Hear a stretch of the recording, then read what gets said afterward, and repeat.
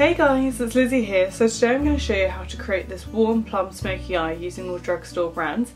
So if you want to know how to recreate this look, then please keep watching. Thank you. So I've already put concealer and powder on my eyes. As you can see, they're completely different colour to my face. Now I'm going to go in with this caramel colour, well, more terracotta colour from the Sleek's Ultra Matte palette, and just run that through the crease. So I chose this colour because we're going to be having plum tones on the eyelid. This is there's quite a warm red undertone to it, so it will help blend that out quite well. So you're just looking to blend out the top edge of that. Don't worry about what's happening on the eyelid. Now I'm going to use a colour from the Makeup Revolution's palette, which is called Give Them Nightmares. I'm going to take this purpley plum shade in the top corner. Just taking that on a flat eyeshadow brush, and I'm just going to press that all over the eyelid. And then back to the Sleek's Ultra Matte palette, I'm going to take this dark plum shade.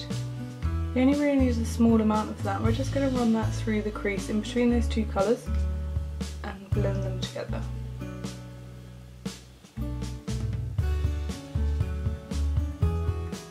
And then go back to your first crease brush and just blend that colour out, as it is a little bit darker. So now we've taken the colour quite low down here, we will be removing that later. So you're just looking for a nice transition. Now to neaten up the edges, I've just put some concealer each side, and I'm just going to press that in place, dragging my brush lightly up and out, and you'll see it just gradually will remove it. I'm sorry about that, the camera just cut out, so I decided to finish the other eye and finish my face makeup too, but I'll talk you through that in a bit. So I'm just taking that dark matte purple colour underneath the eye,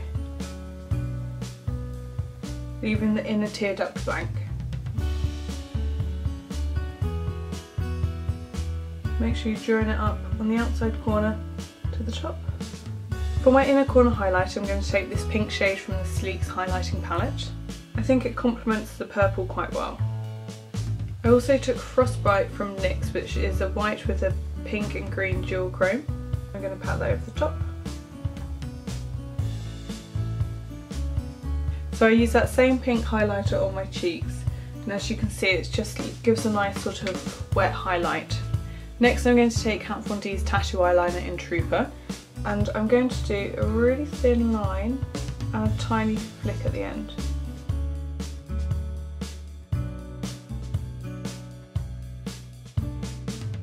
On my brows I used Makeup Revolution's Arch and Shape, and then NYX Tinted Brow Gel on top in dark brown. So next what I'm going to do is curl my lashes, and then apply H&M's High and Mighty Mascara. So you can really see the difference there, what mascara makes to your eyes. It really helps lift them and open them up, it just makes you look a bit more wide awake. Now on the lips I'm just going to keep it simple and use this lip crayon from New Look. It doesn't have a name, it's a soft pink shade.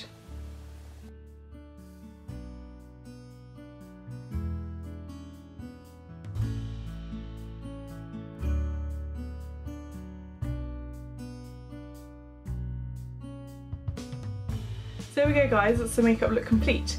So all those brands are cruelty free, and they're all from the drugstore, so it is a reasonably cheap look to recreate, and you can really mix it up. Those palettes have nice blue tones and green tones, so you could do a smoky eye with any of those. You know, certain colours really complement eye colours, so purple in particular is great if you have green eyes because they're contrasting, it will help bring them out. And then coppery, warm orange sort of tones are really great for blue eyes.